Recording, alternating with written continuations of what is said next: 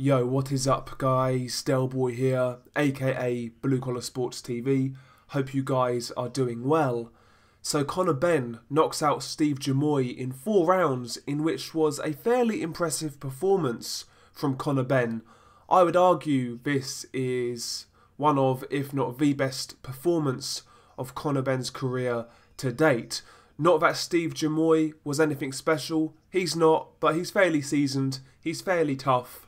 And Benn did a pretty good job of dealing with him. I felt especially in the first couple of rounds, Benn was quite impressive. He was very consistent with his jab. He was throwing a lot of jabs out there and also varying them. So sometimes he would just throw a flick jab to basically try to keep Steve Jamoye guessing, you know, try to make him reset, keep him off balance. Other times he would throw a harder jab to really get Jamoye's respect and stop him coming forwards. Also, Benn would vary the jab from body to head, and his punch output in general in the first couple of rounds was really impressive. He would fight in spurts, so for 30 seconds, Benn would be using that jab, just moving around Jamoye. Other times, you know, for another 30 seconds, he would be going through the gears, switching from body to head, you know, landing that left hook to the body, uppercuts through the middle, the straight right over the top.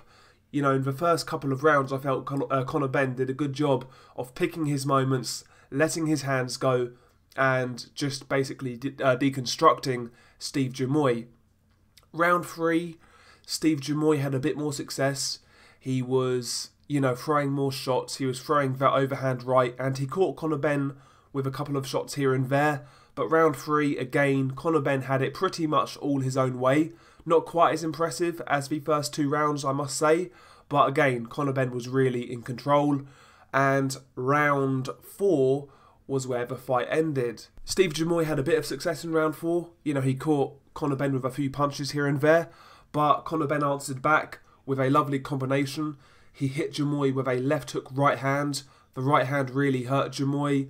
And Benn basically followed up with another right hand, and that laid Steve Jamoye out.